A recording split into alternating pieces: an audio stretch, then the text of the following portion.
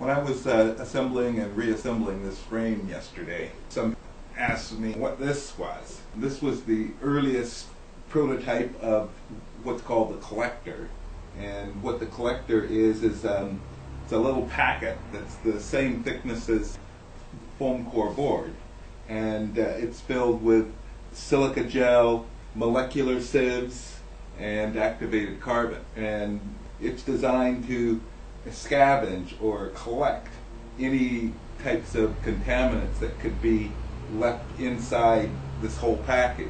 Molecular sieves collect the smallest contaminants, and then it goes up for the silica gel and then the activated carbon. As I said, this is the earliest design. Later they began to look like this, and then eventually they ended up looking like this. And again, they're the same thickness as the foam core board. And the way they worked is you pull them open. This was a template, and you could lay it on another board, trace it out, and then take a knife. I've got a cutting board underneath there. Just take a knife, cuts open like that.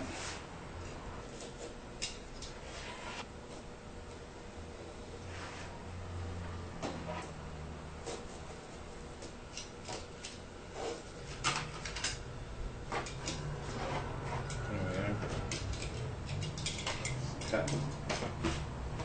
So there you are, it's cut. Now all you do is drop this in there. It has peel and stick adhesive, double stick adhesive on the side so that it'll hold to the foam board.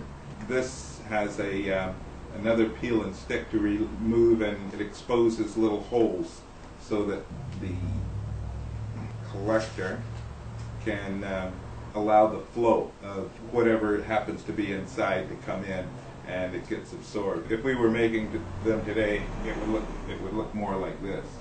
And again, they're the same thickness, so you wouldn't see it sticking out the collector.